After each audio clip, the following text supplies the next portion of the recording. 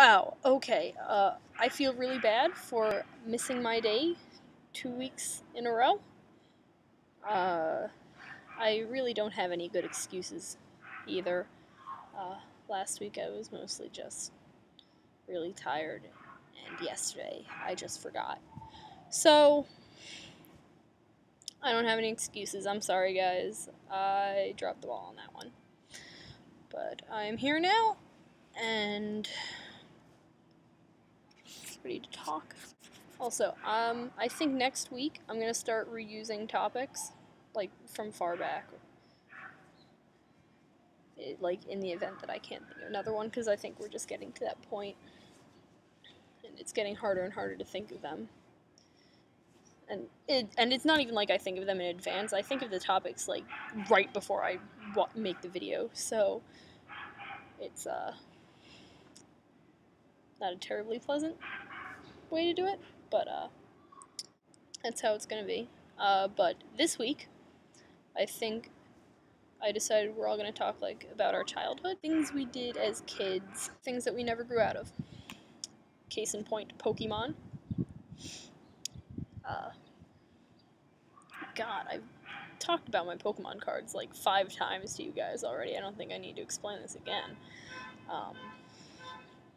But yeah, the cards, the games, I still draw Pokemon.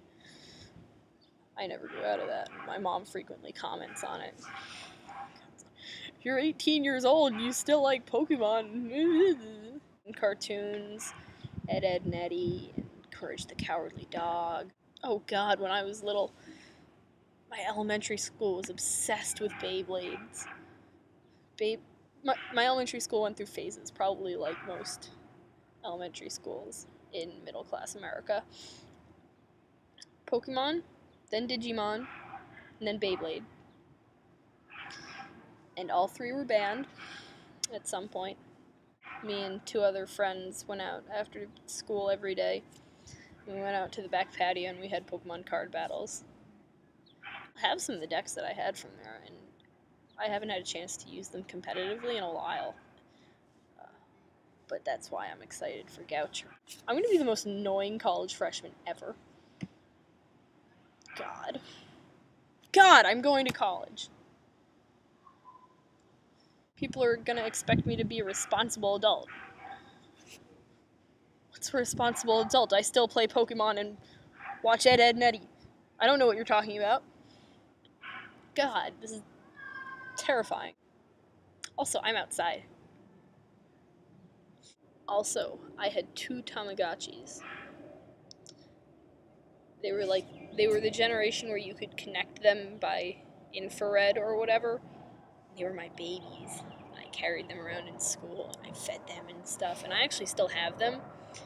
And I used to use them occasionally, like a couple years ago, and I'd like randomly ask my parents if we could go buy batteries for them. And then I'd use them, and the batteries would die, and I'd forget about them. But they're still in my room, and I haven't forgotten about them. And maybe sometime soon I will bring them out again. I need a haircut.